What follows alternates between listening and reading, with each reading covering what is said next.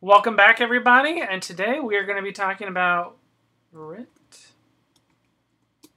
Ooh, if I can spell it. There we go. Writ and vision.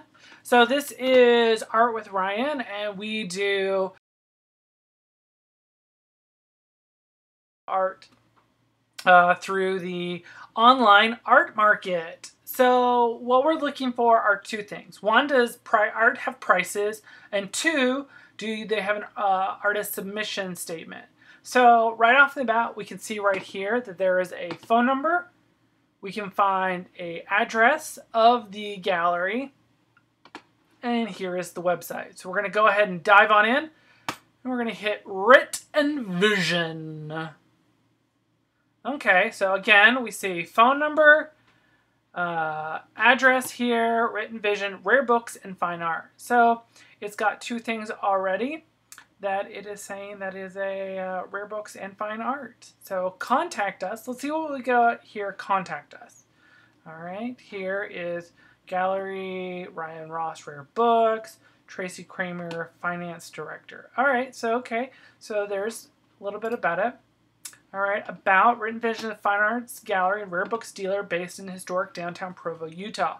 We exhibit and sell original fine art, buy, sell, consign rare books and documents, host public events from book releases, author signings, to roundtable discussion lectures, to public art classes and private receptions. Written Vision is a meeting place of art and artifacts, books and ideas, curating and collecting history and culture, research, community, discuss, and education. Priorities are Brad Kramer, galleryist, public education director, Tracy, okay, same people. All right, here is a list of their events. Okay, cool.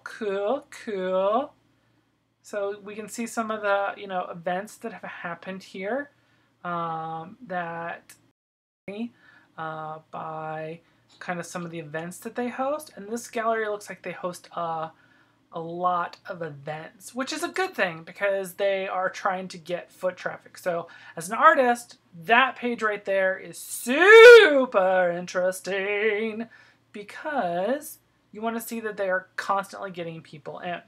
So here are some of their gallery events. Tyler Swain, hashtag Still Life Portrait, Holiday Group Show 2016.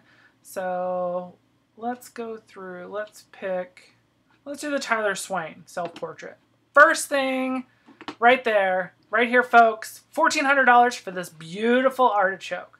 Now, that is exactly what we're looking for. Bell pepper, cantaloupe slice, Granny Smith apple. These are all $1,400. They're a little stylized for me, but very, very interesting. Okay, let's click on something else. Let's go to this thing they have. Okay. Oh, right there. $650.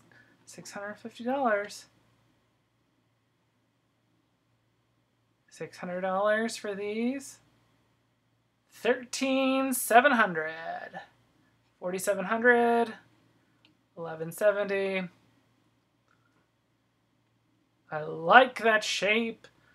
All right. Excuse me. Have you been to the gym lately? All right.